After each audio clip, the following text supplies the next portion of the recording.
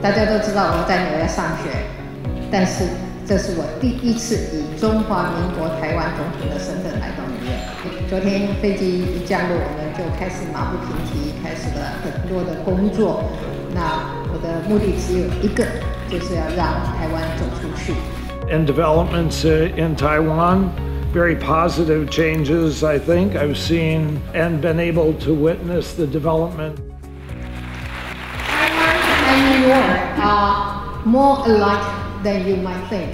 We both take pride in our progressive society, openness to new ideas, and tolerance for different opinions.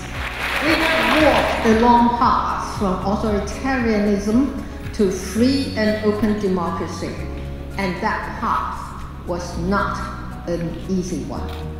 Most importantly, we are guaranteeing the Taiwanese people's right to choose their own future through democratic means.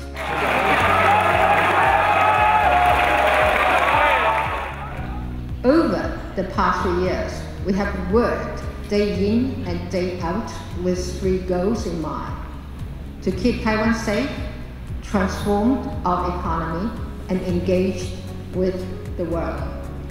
And we will continue to work with the United States to advocate for our common values.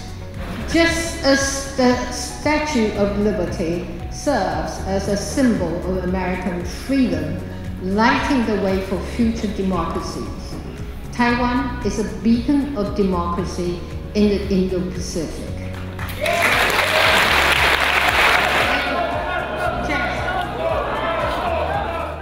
大家好，谢谢大家的观看。